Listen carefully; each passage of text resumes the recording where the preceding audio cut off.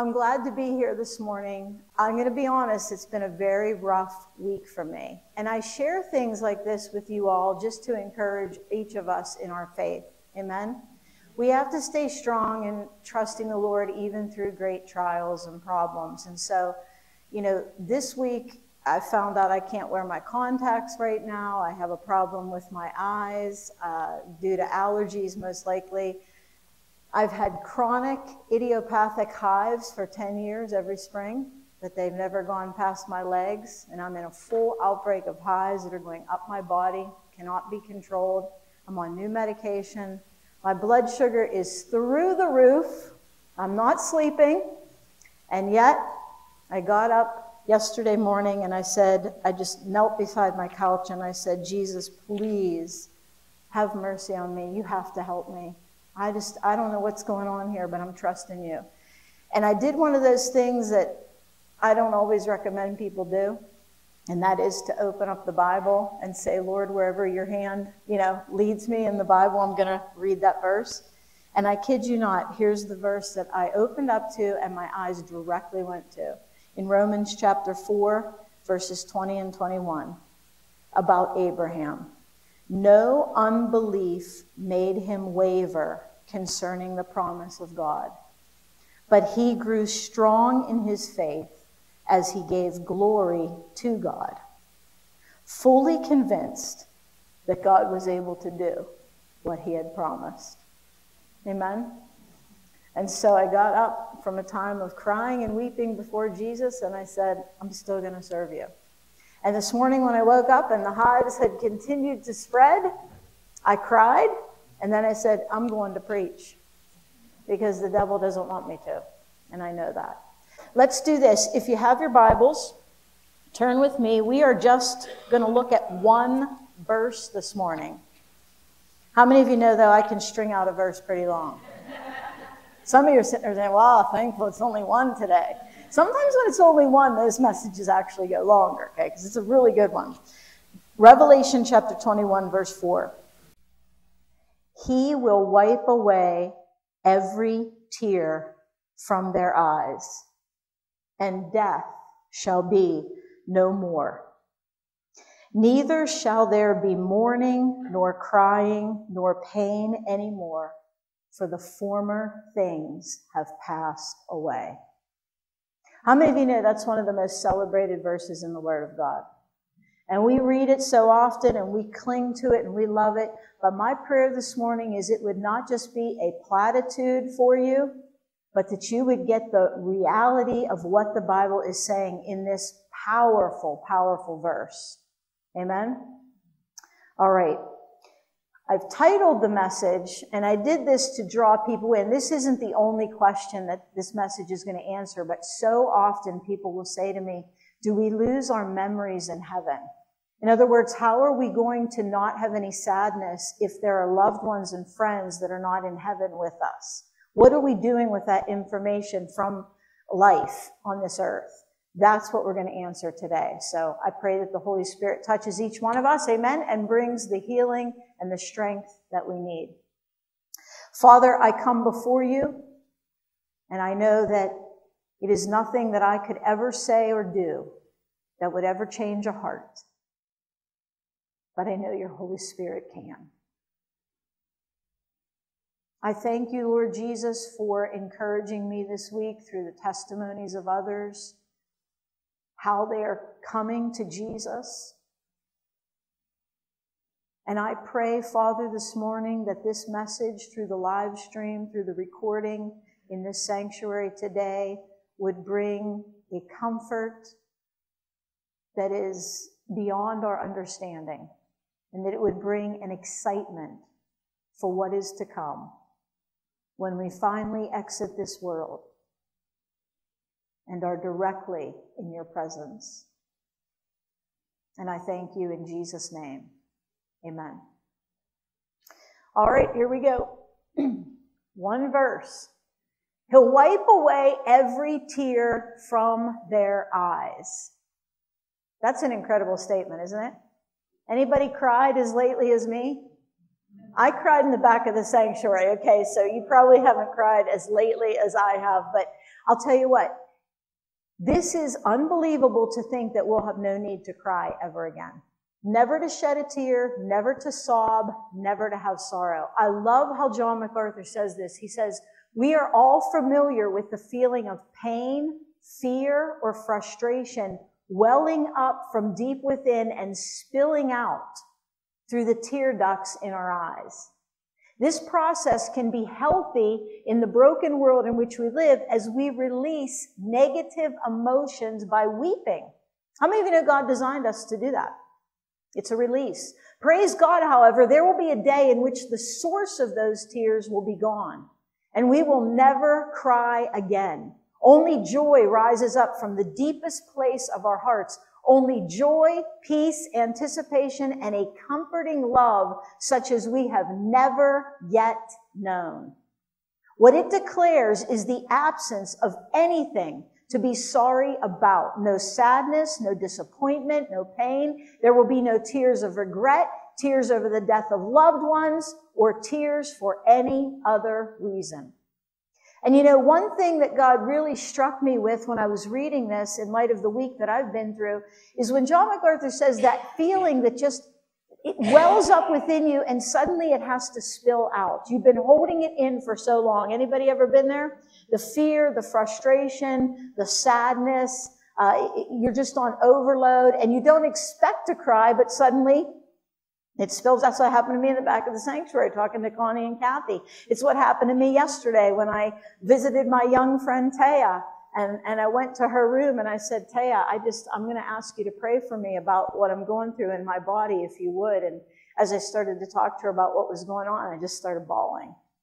And, you know, it just came out. And I realized that it's something that is deep down in there that comes out. And so many times we all go through this. What struck me was the exact opposite will happen in heaven. Every experience you have will never be that what comes bubbling out from the bottom is sorrow or frustration or fear. What comes constantly bubbling out from deep inside your heart will be joy and peace. That is incredible to think of the opposite happening in heaven when there are no more tears. It led me to think of Psalm 42, 1-3, and I'm sure you've heard this before. As a deer pants for flowing streams, so pants my soul for you, O God. My soul thirsts for God, for the living God. When shall I come and appear before God? Do you realize what David's saying there? When do I get to be in God's presence? How many of you have ever prayed that? When do I finally get to be in God's presence? Then David says, my tears have been my food day and night, while all the time the enemy is saying to me, where is your God? That's an incredible psalm, isn't it? And it really corroborates with what we're studying in Revelation, because David's longing to be in God's presence while he's crying and weeping, and the enemy is pressing in on him saying, where's your God? And honestly, I believe one of the reasons God's allowed me to go through this in the past week or two is because I feel this in a very real way, and the Holy Spirit can use me to preach this. I mean, there have been times where I said, where are you, Jesus? I cry out in the middle of the night, God, please have mercy on me. I need to sleep. You know, have you ever done that? And you think, where are you, God? He is there. Amen? He is there. But one day, we're going to see this come to fruition because David said, I want to appear before God, and the enemy's saying, when are you going to see your God? Where is he actually at? How many of you remember last week's message? Okay? Remember last week. If you didn't watch that, go back on YouTube and get it. But remember this. I was thinking of this when I read the psalm. Right now, the Holy Spirit's presence is dipped into us. And in the new heaven and the new earth, we will be dipped into God's presence. He will surround us completely and be in us. That's a hope. So the answer to the question that David asks, it's coming. Amen? It's coming. And when we are surrounded by his presence in our new and glorified bodies, we will never cry again. This is a promise. This is as true as John 3:16. He will wipe away every tear from their eyes. Now, as I was looking over my message, I added this piece because this is so interesting to me. I never thought of this before. Not only will there be no tears in heaven, but the Bible promises that there will be nothing but weeping and sorrow in hell. So just a word of warning to those of you who are blowing off the message of Jesus Christ or resisting the conviction of the Holy Spirit when you hear the word of God saying, can that possibly be true? Or I don't really need him. I'm here to tell you something. As great as the promises of heaven are, so are as damnable what is going to happen in hell. Let's look at this verse. Jesus said, in that place there will be what? Weeping and gnashing of teeth. And the gnashing of teeth, that happens when you're in a set of, you're feeling regret, right? You're feeling such extreme angst and you just, what do? Grit your teeth. I mean, I was driving the other day and my hands were on my steering wheel so tightly from anxiety that I was like, that's gnashing of teeth, sorrow, tears. And so heaven is exactly opposite of that. Hell involves eternal regret, eternal sorrow, and being eternally uncomforted. Imagine feeling the pain and sorrow and guilt from all of your life, not just for an instant, not just for a day, not just at a level where you can try to distract yourself, but feeling the guilt and separation from God forever and ever and ever with no distraction to dissipate that feeling. Can you imagine? That's hell. Stark, stark difference, because heaven is a place of eternal joy, eternal peace, and comfort from God's own hand. And I know we can hardly imagine it as we're down on this earth, and the devil does not want you to even try to imagine it. But who enjoys imagining it? Who likes to go above your level of current understanding and trust in the God who is able to do immeasurably more than we can ask or imagine, right? That's why we need to be in the Word of God and reminding ourselves of what heaven really is. Now, the next statement that's made is that death shall be no more. J. Vernon McGee, he's something else the way he writes. So listen to what he says about this. He says, people are dying all the time. There is a continual march to the cemetery. I once knew an engineer who in the early days had a great deal to do with the planning and plotting of the great freeways which crisscross this country today. I asked him, is it going over the mountains or down through the valleys or crossing the rivers that's the biggest problem for you? He replied, the big problem is trying to miss the cemeteries. This earth is a great cemetery today, but all of that is going to end. There will be no burying ground in the New Jerusalem. The undertaker will be out of business. Isn't that beautiful? We all know it. Unless the rapture happens, every single one of us is marching toward the day of death. For the Christian, that's the day that you are finally set free. Amen? But death is the last enemy that Jesus must destroy. And so it is painful. But in heaven, can you imagine in heaven never having to think about sickness or death or wearing out or wearing down? It's incredible. Death will be no more. Paul corroborates this. Look at 1 Corinthians 15, 51 to 53, one of my favorite chapters, 1 Corinthians 15. Paul says this. Now, he's speaking of the rapture here. Who's excited about that? This is a rapture scripture, but the rapture scripture explains to us what happens to this current mortal body that we live in. So let's look at this. Behold, I tell you a mystery. We shall not all sleep. Now, sleep there is a euphemism for death. And I just want to pause because so many times people will write to me and say, I really appreciate that little thing you taught me about how to understand a word in the Bible. Okay, so I want to pause and remind everyone that when Paul uses the word sleep, he often means death, and it's a euphemism for death for the Christian. Because who in this place understands and knows that when you die, it's not the end of you? You're just closing your eyes to this world and waking up in the next. Amen? So Paul says, here's the mystery. We're not all going to sleep.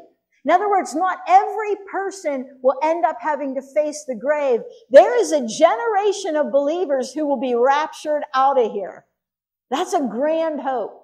He says, we shall not all sleep, but we shall all be changed. In other words, whether you go in the rapture or you died 100 years ago or 1,000 years ago, if you're a believer in Jesus Christ, the one thing that you share in common with all other believers is you get completely changed. Your body comes out brand new. Whether it translates instantaneously at the rapture or you come out of the grave or out of the urn and you're translated then, all the same. Isn't this beautiful? And here's what he said. The trumpet will sound, the dead will be raised. What does it say? Imperishable. And we shall be changed.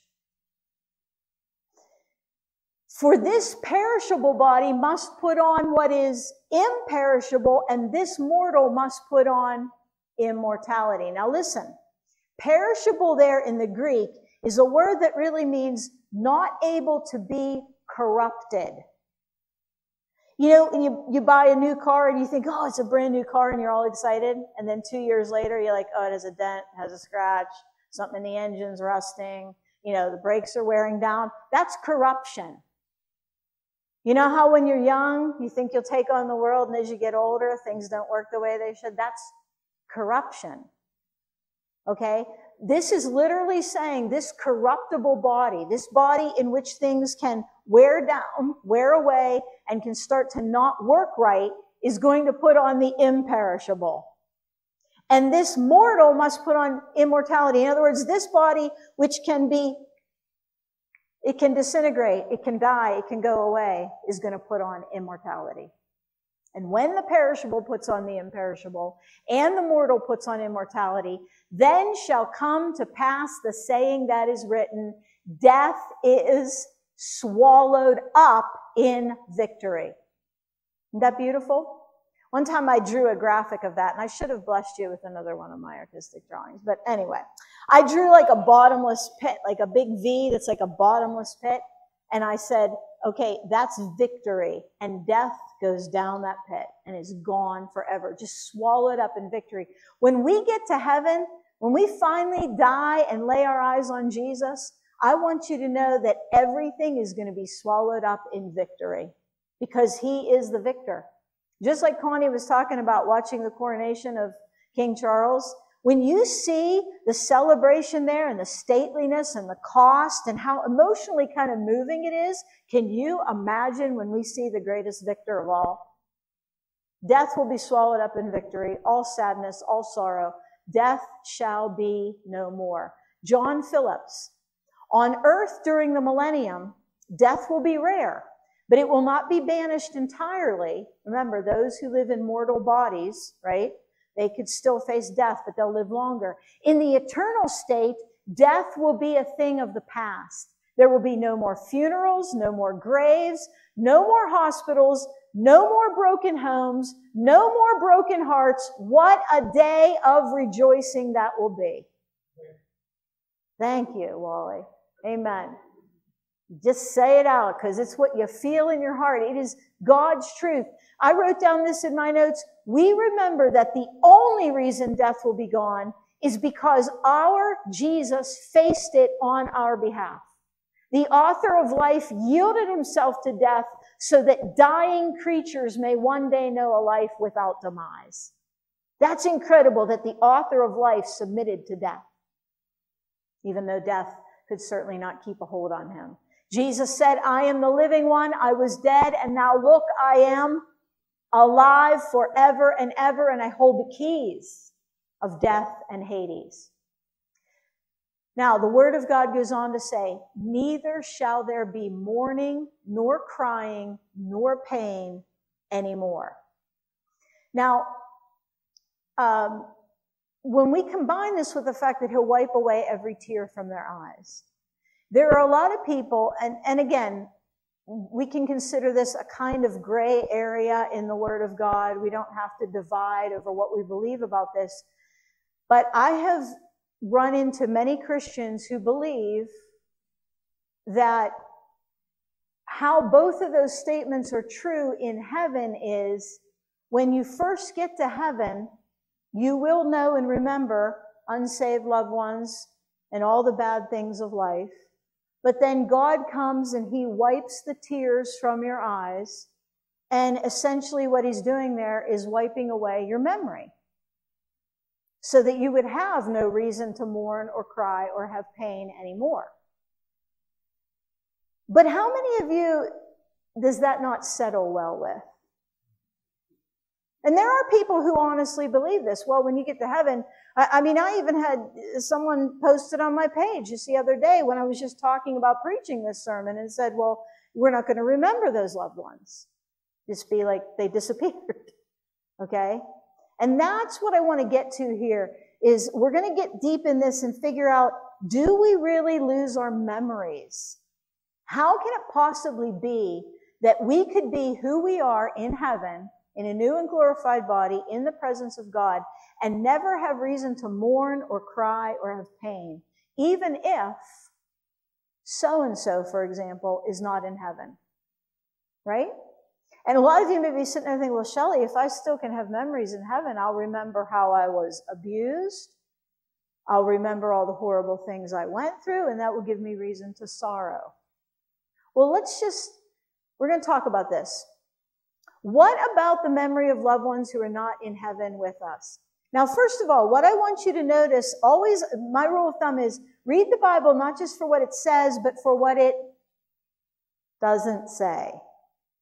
Notice this verse does not say he will wipe away every troubling memory from their minds. It doesn't say that God is going to reach down into your brain and take away, 75% of your memories, because probably 75% are bad, right, in this world, and he's going to leave the other 25. Because we know from a logical perspective that we are who we are as a result of an accumulation of memories. Stay with me here for a minute. So many people will say to me, Shelley Prindle, I just love how you preach. I just love how you're deep with the Lord, blah, and I appreciate all that. And they'll I wonder how that came to be. And I've told you this before, and I want to reemphasize it. It came to be because I faced a lot in my life. It came to be because at 13 years old, I was, in a coma, diagnosed with a life-threatening illness, and that's traumatizing at age 13. And my whole life changed. And at the young and tender age of 13, I was thinking about how precious life is and how little we have down here and how we need to put our eyes on heaven. That is one of the things that stirred me to study the Bible and to know God more, is because of a very bad thing. Amen? Who believes blessing has been brought out of that? That's just one example of many tremendous ways. And in all of our lives, God has made us into who we are. Primarily, the Bible says, through our trials and heartaches, we get to know him more. Amen?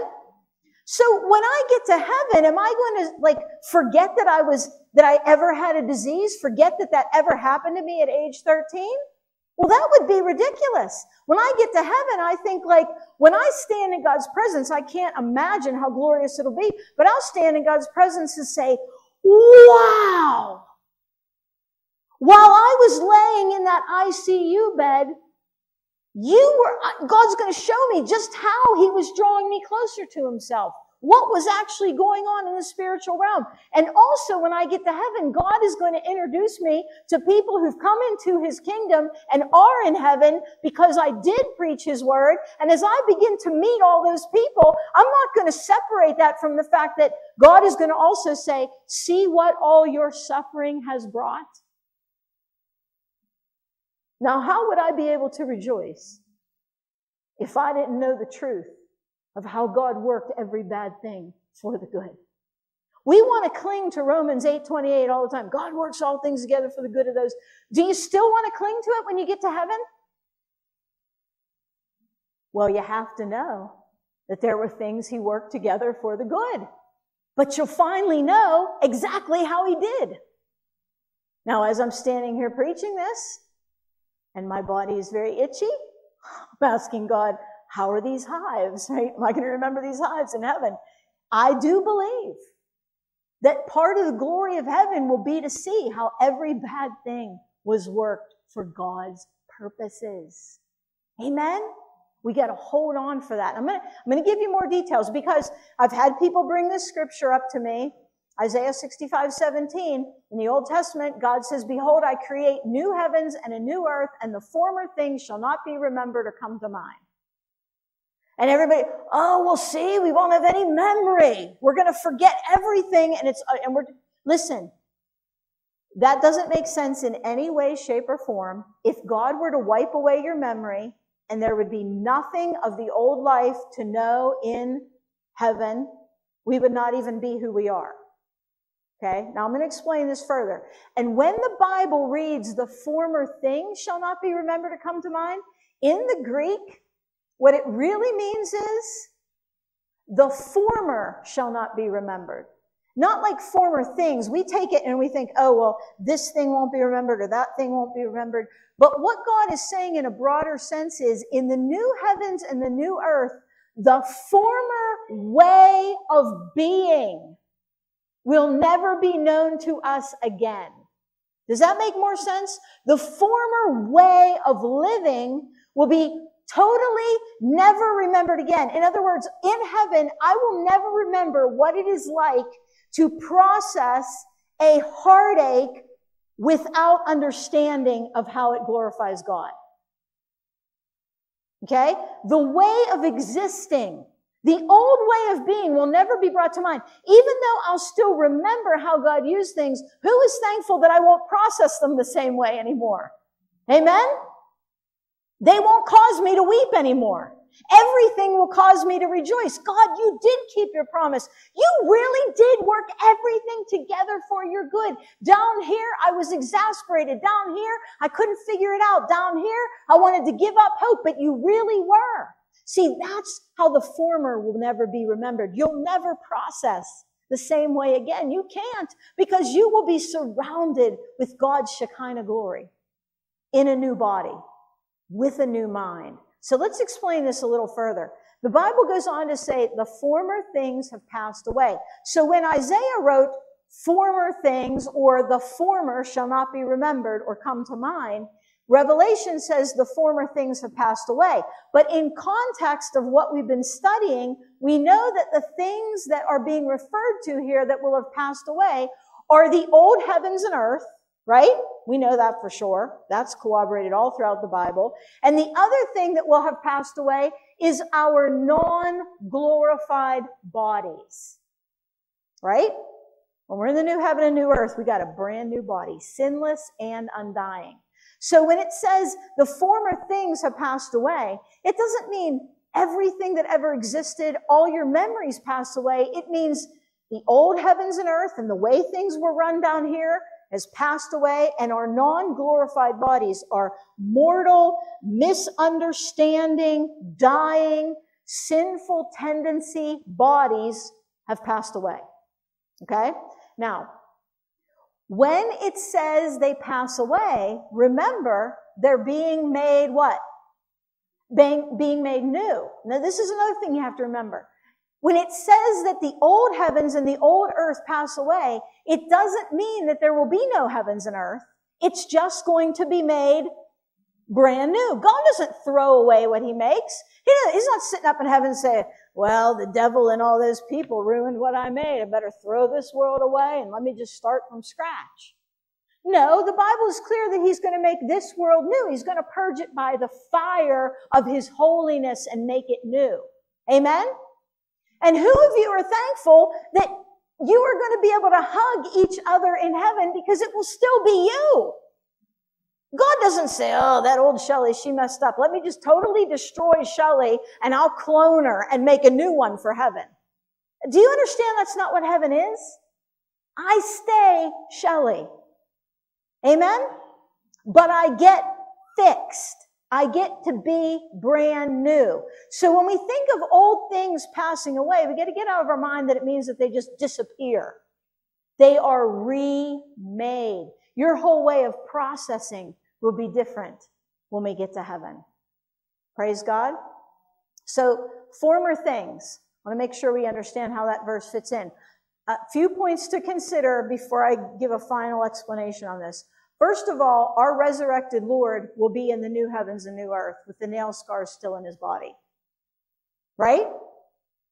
In his resurrected body, didn't he invite the disciples to see and touch his wounds? That was his resurrected body, by the way. Because when he ascended, the Bible is clear that the angel said, this same Jesus, not a different one, the same one that ascended is coming back again, right? The body he left in had scars. Now, if we get to heaven and we have no memory of our sin, the fact that we were ever sinners, when we look at our Savior with scars in his body, what are we going to say? Hey, how'd you get that? Do you understand how ludicrous this type of thinking is when you really whittle it down? I've often said the beauty of it is none of us will have scars in heaven precisely because we will always be looking at his scars which paid for ours. Amen? I'm not going to look at Jesus in heaven and say, why do you have that scar in your side? Why are there nail scars in your hands and feet? I mean, he had those in his new and resurrected body. You and I will have resurrected bodies that have no scars. Praise God. But when we look at his in heaven, we won't be like mystified. Well, I wonder why he has those. Because, what, you suddenly forget that you were a sinner who needed salvation? That's the greatest point of rejoicing in heaven of all. That a sinner like me could have been saved and paid for by him. Amen? Second, in what are we rejoicing in heaven if we do not remember that we had been saved from sin and hell? If you get to heaven and you have no idea that Jesus did all this for you and saved you from an eternal hell, if you don't have knowledge that hell exists, how would you be rejoicing that you're not there? Amen? If I've suffered so long with a disease down here, that's going to be part of the reason that my joy in heaven is greater, because I've known what it was like to have a broken body, and I will rejoice all the more in a new one. Amen? This is what I'm trying to tell you. Even memories of bad relationships and terrible things, we will process them differently. But part of our rejoicing in heaven will be to know that used to be, but now look at this. That will make the celebration all the greater. How many of you know we take everything for granted until it's gone from us? And all I want right now is normal skin. Do you know what I mean? And I realize all the days I complain about stupid things when I am sitting and able to just do something without itching. Magnify that infinity and think about all that you will rejoice in because you know what you've come from. And you never have to fear, you say, well, then I might be afraid that'll happen again. No, that can't happen. It's a new way of being. It's a new heaven and new earth. It's a new and glorified body. Your mind will work differently. Your body will work differently. There's the eternal assurance that it's never going back to that. Amen? So many times we might get temporary healing or relief or something good might happen in life, but then you're always on edge thinking, when's the next thing going to hit? Am I the only one who does that? Am I the only Christian who's actually going to admit that I do that? Yeah? Never in heaven. This is incredible. And third, who would we be without the accumulation of our memories? God has used everything that you have been through to make you who you are. And some of the people who I see love Jesus the most and are the greatest evangelists are people who've really been down some dirty roads. And God has saved them. Amen? Our memories make us who we are if we allow God to shape us through them now and then one day understand them fully.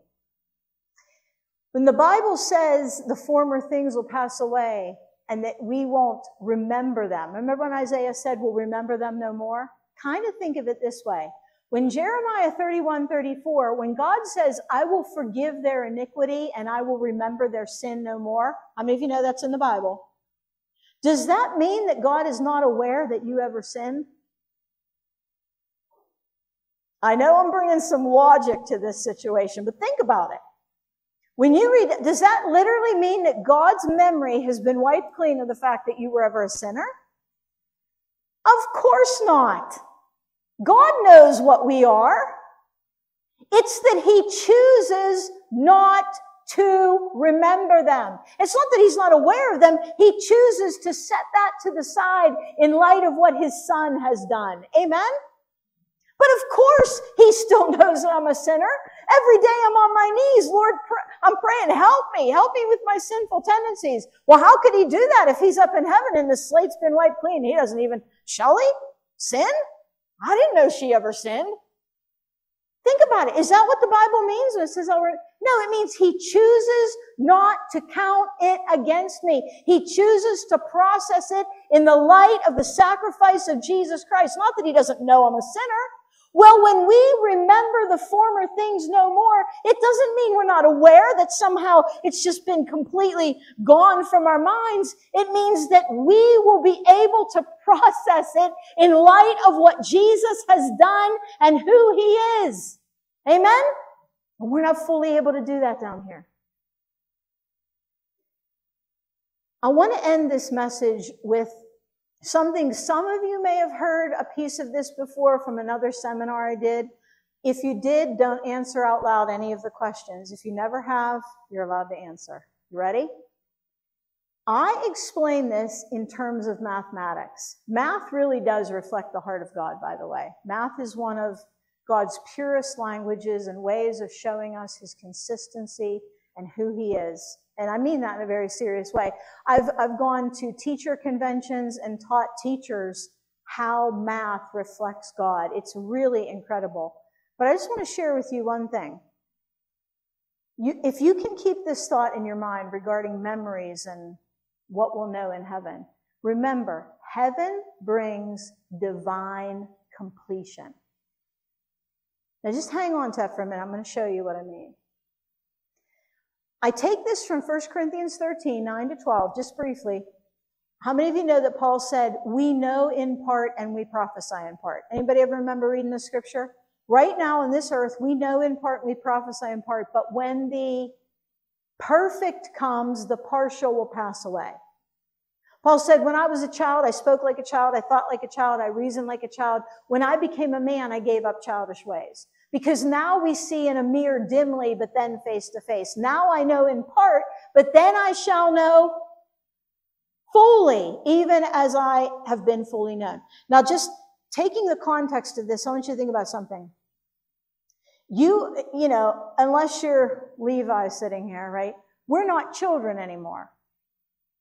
But even Levi can go back and know that he was once 2 or 3 or 4 years old, right?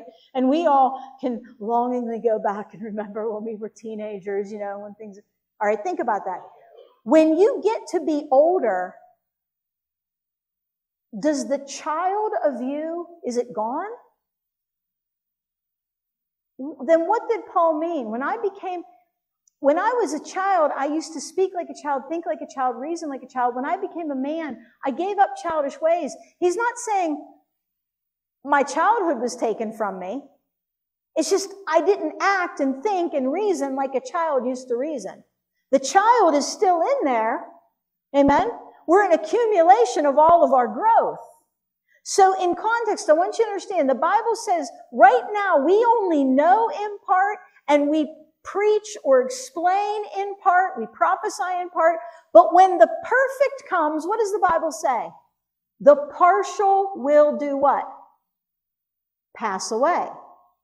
Then I'll know fully instead of partially. Let me explain this to you for just a second. Again, if you've seen me do this before, don't answer. If you haven't, I want you to answer. I have put a math problem on the board, students, and it's not a hard one. 1/4 plus 3/4. Does anybody know the answer? What is it, Levi? What? One whole. Very good. How many of you would agree with Levi that that's the correct answer? You'd be right. 1/4 plus 3/4 equals, what would you write on your test paper if you got that question? What would you put? A big old 1, right? Everybody knows that. You're right. I want you to think about something. Is the answer also 4/4? Is it, Levi? Okay, because you're still in school and you can verify this is true, right? 1/4 plus 3/4 actually is, technically and most precisely, 4/4. Because we were referencing pieces here. So if you really wanted to give an answer that's really technically precise in light of the context, 1 is correct. But if I really want to make myself clear and I want to say, well, I had 1/4 and now I have 3/4, now I've got all 4 pieces. Doesn't that feel good? Now I've got 1, but so if I had written 1/10 plus 9/10, it would be more precise and you'd feel better about yourself. Wouldn't it make you feel good if you said, well, once I only had 1 of the 9 Lego sets that I wanted. And now I got, 1 of the 10 Lego sets that I wanted. And now I got 9 more Lego sets, all the other ones I wanted. So now I have all 10 of the 10 that I wanted. Right? So the answer here is 1, but technically it's 4/4. Here's my question for you all, and this is a deep philosophical question and part of a seminar that I teach. Why is everybody's first inclination to say 1 when it's also 4/4? I've gone all over the place and shared this teaching with people. I've never once had anyone in any session raise their hand and say 4/4. Never. And yet 4/4 is the answer. And yet you're right for saying 1. So can anybody tell me why? It's easier. Once you add the 2 fractions together, get the common denominator, isn't it much easier and wrapped up real nice to just say 1? 4/4 is equal to 1. Amen? When you were in school, after you moved from integers or whole numbers, and then you had to start learning fractions, adding and subtracting fractions, getting common denominators, right? Multiplying and dividing fractions. Wasn't that so much easier than whole numbers? No, we don't like fractions. Let me just tell you, we hate fractions, don't we? And I'm a math teacher and I don't even like them. Okay? Why? Why does our mind always want to go to an integer, that's the technical name, rather than a fraction? Well, why would we rather have a whole mind than a schizophrenic mind? A divided mind, right? We have been rigged by our Creator to desire completeness. We like integrity. Do you know the word integer, which is something that is not a fraction, okay, like 2, 3, 4. Do you know the word integer in math comes from the same root as the word integrity? Do you know what I teach on that? See those fractions up there? Man, if I put a fraction up there and I said, what is 8/11 plus 112 142nds? Like if I put those 2 fractions up there and said, add those together real quickly in your mind, how many of you would say, I can't do it in my brain? Right? What if I put up there 112 plus 5, 2 integers? Well, you could try to do that in your brain. You might be able to, right? Fractions are what? Complicated. It's like what you see is not really what you get. You're not, when I say to you, what is 8/43? You're in your mind, you're trying to think, well, first of all, how much does 43 pieces of pie look like? Let me picture 8. Right? Isn't that kind of hard to even picture? But if I say, what is 8? You're like, 8. I get that. I know it. Why? Why do our brains process integers better than fractions? I submit to you that this is why. We were designed to be complete. We were designed for integrity. Do you know what integrity is? Integrity is what you see is what you get. How about that? Integrity is what you see is what you get. I'm no different in front of you than I am anywhere else. This is me. That would be integrity. Wholeness. It's what God wants us to have. It's what we long for. When you're a fraction, you're hard to figure out. You ever been around people, you're like, that was you Monday, that was you Tuesday. You're with them and you're like, I'm talking to you, but I don't really know who's talking back. Anybody ever talk to someone like that? That's a sign of something. Something's amiss. We don't like that. How many of you like to talk to somebody and you're like, I know who he is. Even if that person is bad. In my opinion, I would rather deal with somebody that I know what they are, even if they're as bad as all get out. I want to know what I'm dealing with. Amen? That's why we like whole numbers. We like completeness. Our mind naturally goes to completeness. So that is the number one, but it's also 4/4. Stay with me here. Your child's having a party for their birthday. Have a couple friends over. You get a pizza. Pizza's got 12 pieces in it, and your child runs to the table. And isn't this what they say? We're so hungry, Mom, we're going to eat 12 out of 12 pieces of that pizza. Is that what they say? No, what do they say? We're so hungry, Mom, we're going to eat the whole thing. Again, why? There are 12 pieces of pizza to be eaten, but our mind goes to the whole. I believe that's because that's the way God rigged us. I believe that's why math reflects that. But completion absorbs incompletion. It does not annihilate it. Now, you ready? Here's the aha moment. When you say you're going to eat that whole pizza, if it has 12 pieces in it, have you actually eaten 1, 2, 3, 4, 5, 6, 7, 8, 9, 10, 11, 12? Yes. You called it a whole. Because all of a sudden, when all the pieces are there, it becomes a whole. When I say what is 1/4 plus 3/4, and you say 1, I say to you, is 1/4 included in the 1? Then why aren't you talking in fourths anymore? Why, when all the parts are there, do you quit talking in fractional form and you all of a sudden say 1? Because completion absorbs the parts, but it doesn't annihilate the parts. It brings all the parts, say it with me, together. I hope somebody's feeling this in your spirit. Heaven doesn't take anything from you. It puts all the pieces together. Heaven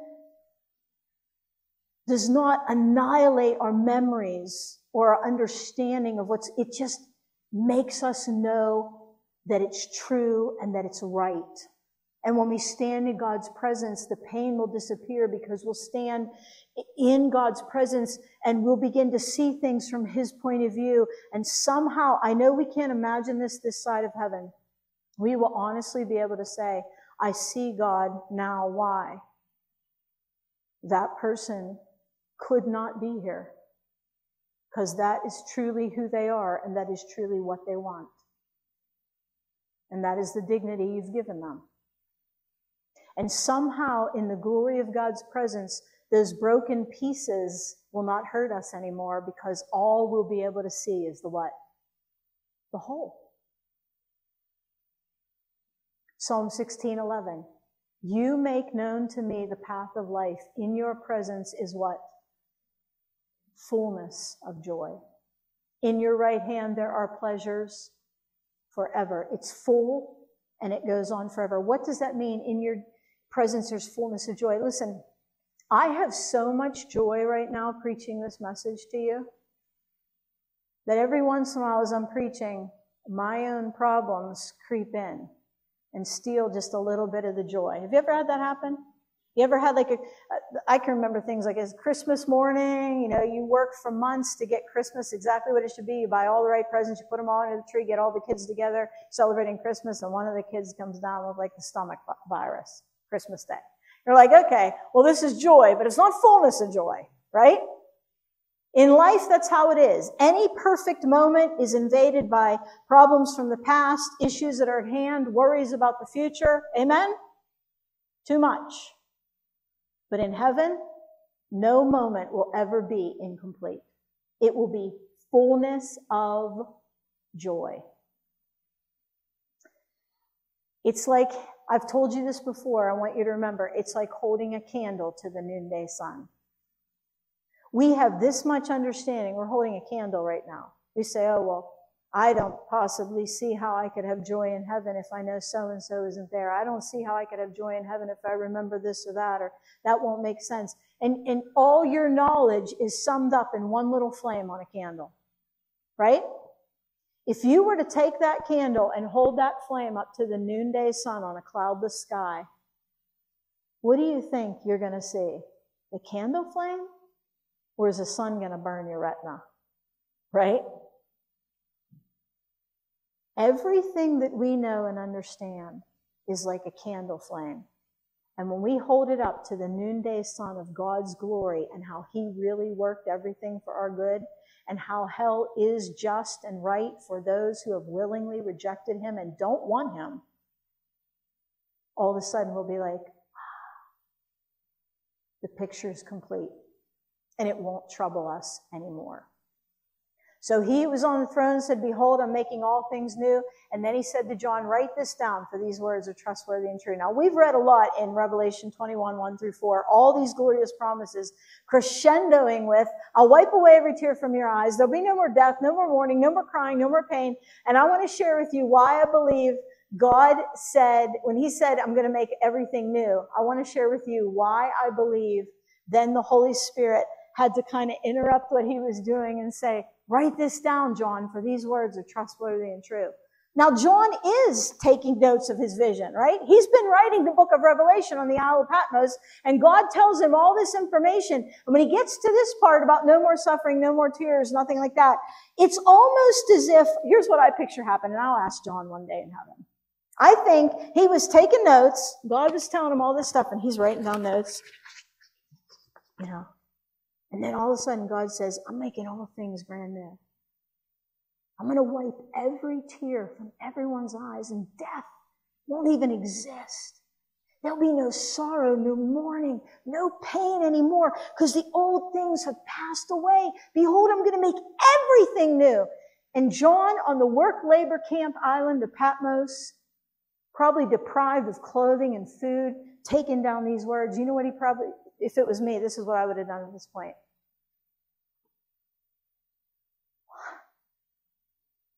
I don't think I could have absorbed that all at that moment. Isn't it almost too much to take in?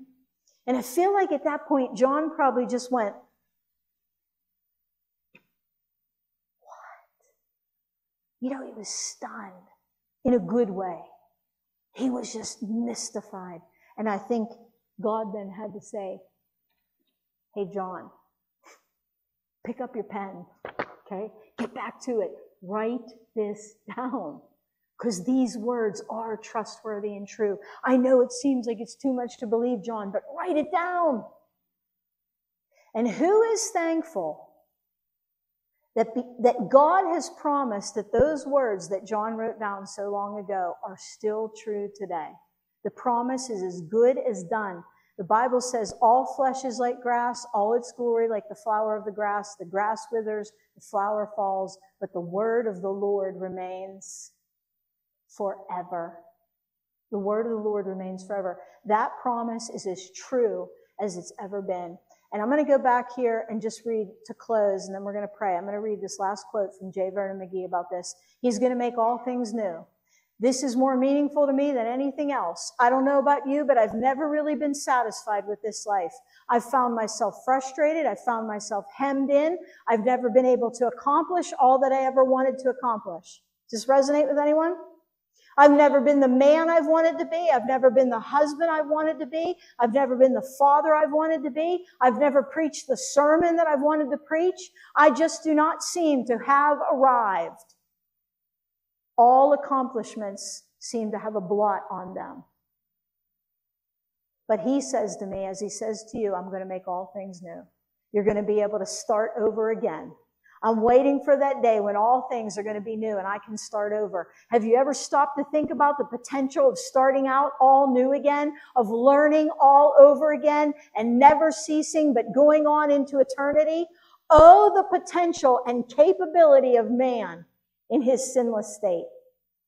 We see here the glorious prospect of all things made new. We can start over. There'll never be an end to our growth. Remember that of Christ it is said, of the increase of his government and peace there shall be no end. There is constant growth and development.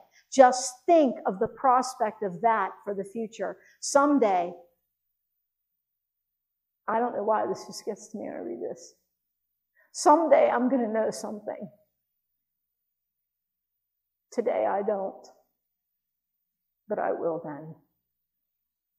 We know in part and we prophesy in part. And for all that we know, how many of you can just summarize it by saying what we know is nothing? I essentially could stand here and say, someday I'm going to know. I don't really know anything right now. All I'm doing is trusting God's word. But one day, knowledge won't be taken from us. Knowledge will be made complete. Amen? Praise God. Father, thank you this morning for your word. Thank you for meeting us here. Thank you for touching hearts online and in this place. I want to pause and give anyone an opportunity who has never turned to Jesus for the forgiveness of sin and the way to the Father in heaven. If you have never done that, please call out to Jesus in your heart or get alone somewhere. Say it out loud. Say, Jesus, I want my sins forgiven. I want to be right with the Father. I want to be in that new heaven and new earth in your presence forever. And Jesus will be faithful to answer the sincere heart. I thank you, Lord, in Jesus' name. Amen.